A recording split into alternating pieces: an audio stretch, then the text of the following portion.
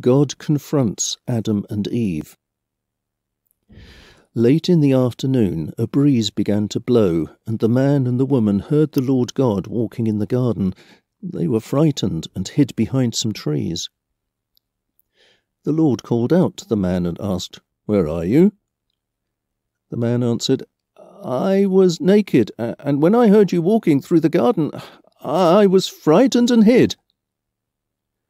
"How did you know you were naked?" God asked. "Did you eat any fruit from that tree in the middle of the garden?"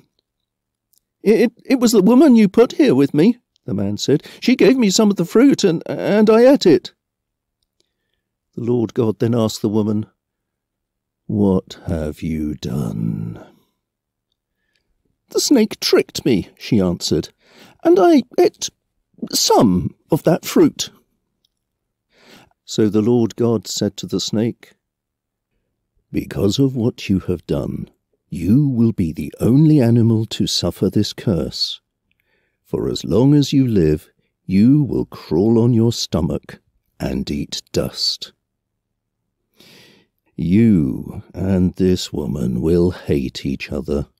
Your descendants and hers will always be enemies.